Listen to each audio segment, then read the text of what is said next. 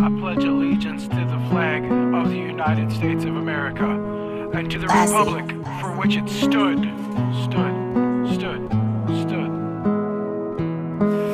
Roe Vs Wade, free choice eliminated today in our masquerade of modern tyranny.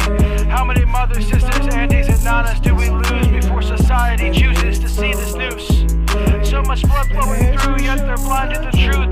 But one man in 9 months can make 2,430 pregnancies. But yet this choice isn't of science or anatomy in a land filled with mental and emotional pollution, corruption overload. Where's the solution? I'm here as a voice of retribution to say what most won't, and in the confusion with this mic I'm here choosing to stand for all people, not be the problem, but part of the solution. Which side are you choosing? I choose to cut the nuisance in the corrupt institutions. I choose a path of truth and transparency in front of you.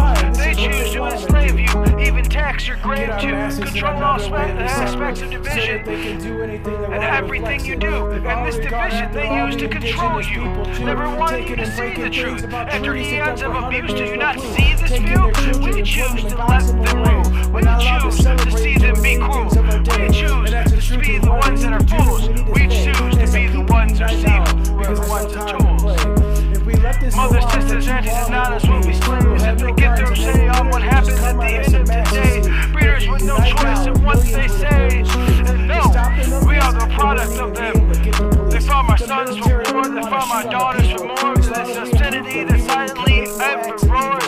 Roe Vs Wade, freedom limps today. In this calamity, all of us pay. And now our voices are being silenced with bans instead of violence at hand. In this calamity that hits everywhere, and for every man, not just women, cause we're all birthed from a mother. She got no right, and I want you to look up and see how they're corrupt here. So we're gonna go back to the dark ages where we're laying them thick. But now we got the truth, they're getting convicted for this shit. Gets raped by multiple men and has a miscarriage. 10-year-old girl, because she can't live with it. Now she's convicted of murder because her body needed to abort. So she didn't die herself, but look at the court.